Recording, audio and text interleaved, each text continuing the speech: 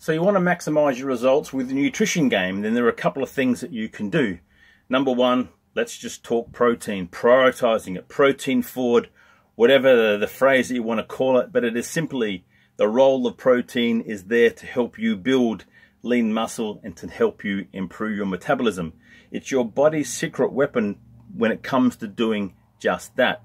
It also plays a pivotal role. That pivotal role is that in repair and growth of the lean muscle tissue. And for those who use that word toned, that's where the toning comes from. Protein-rich diets will help boost the metabolism, they'll help keep the muscle, and also more importantly, when you do just that, if you don't have a day where you do a workout, it's still going to help you even when you're doing nothing or burning that metabolism when you're at rest.